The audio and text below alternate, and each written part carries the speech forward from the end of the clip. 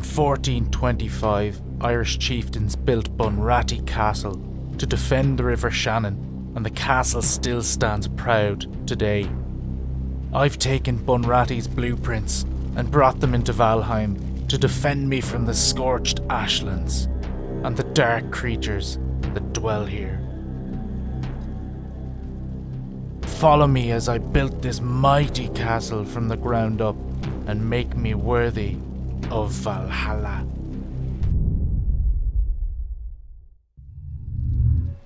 So the first thing that needs to be done in order to build a beautiful castle is to find the right place.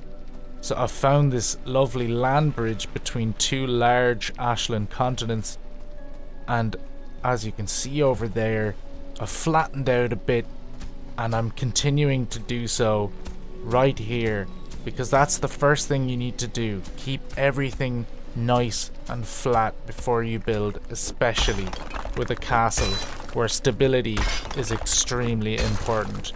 So now I'm just cutting stuff out with my pickaxe, making it nice and flat. Once everything's flat, it's time for the outline of your building. Always do this before you start building. Make sure everything is on the same level. I know it doesn't look like much yet, but it will. At this stage I started building, and as you can see, I'm using crenulations just like the last castle I built. Always use crenulations because they help with stability. So let's speed this up a little and get this first tower done. So while I get to work, I actually just want to quickly show you a reference picture for the castle. These are the archways I want to try and emulate. First quarter of this tower done. Let's keep going. We've got lots to do. And don't worry, I'm not going to show me crenulating this entire structure. I just want to give you guys a good indication of how to do the first tower, and then you have a great idea of what to do for the rest of the structure yourself. So I'm just going to crenulate this whole structure. I think this took me a couple hours, but this is the hardest part. And look, this is it, about halfway done. Well done, us. I'll see you in the morning. In the morning, I managed to get the towers pretty much finished. To do this, I needed to fill the entire structure with iron bars pretty much every 6 blocks up, and horizontally pretty much everywhere. This was not a cheap build. With the towers complete, I was able to put in some doors and open up the towers, and also build floors and a staircase going up. Now, I need to add that this staircase does change a little, but this is the general structure. Especially on this floor it changed. But yeah, it's looking more like a castle now that can actually be lived in. And up here is a fully functioning tower.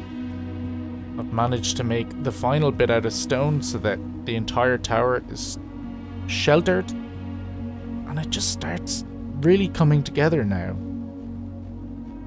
At this stage I also put in the archways at the top of the castle.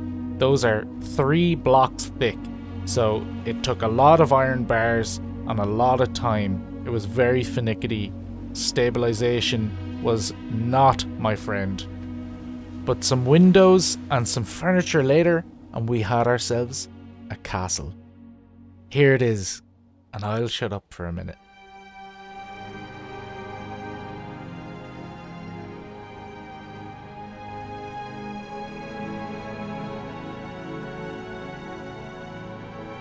Okay, I have to say something.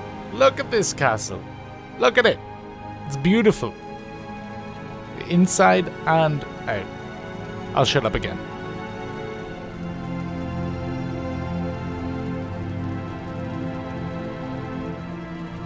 This is what feng shui is, okay? Oh, sorry. Quiet.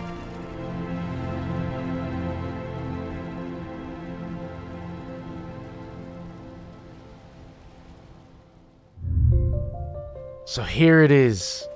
The Irish castle. Based off of Bunratty in the Ashlands. It's actually huge. and I pretty much built it as big as it could get, and I'll show you up top what the stability is like. But here's the entrance. Let me give you a little bit of a tour. This is the ground floor, and everything has a purpose. Little mead hall, and some crafting in there. A little bit of cooking in there. Some chests for storage, and again, fermentation. And all of these towers are functional. The stairs go up right up to the top, and there's also a main staircase. And of course, our kitchen. Let me bring you up to the second floor. This is the beautiful crafting level. But of course, there's a little bit more of a party going on here. Party goes the whole way throughout the castle. Got our forge and our workbench. We've got cold forge in here for all the deep north gear. We've got the heavy metal crafting station. We have Thor's forge in here with Jotun's head. And I defeated him in a previous episode. Go check that out if you haven't seen it. And of course, we have this for mapping and cartography. And I just decorated the place with some beautiful trophies. Of course, the serpent trophy looking cool. And I don't know if you can see behind, but there's a little bit of a blue hue behind the serpent. And you can guess what I used for that. Let's go up to the next level.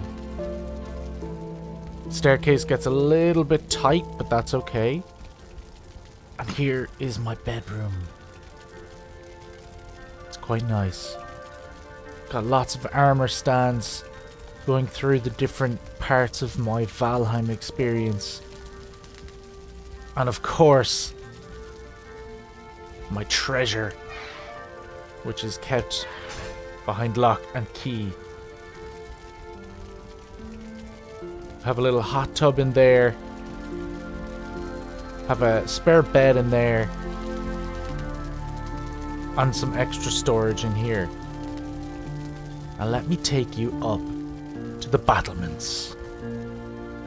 So each of these towers are functional. So I can look up on top and shoot down on enemies.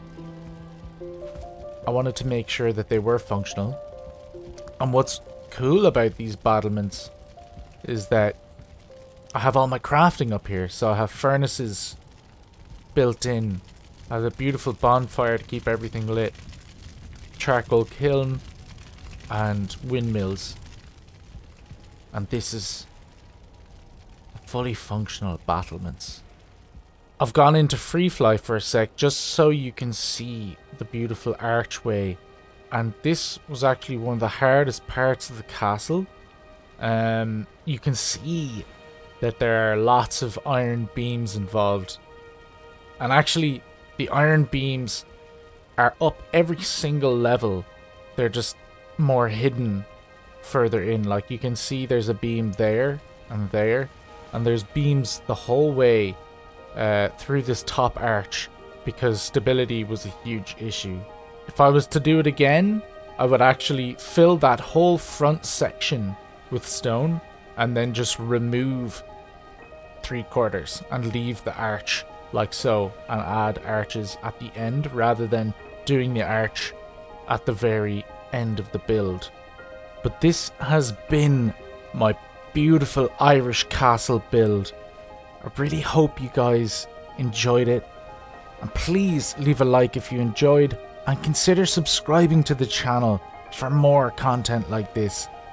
This is actually part of a Let's Play series that I'm doing with mods, and I'm currently, as you can see, in the modded Ashlands.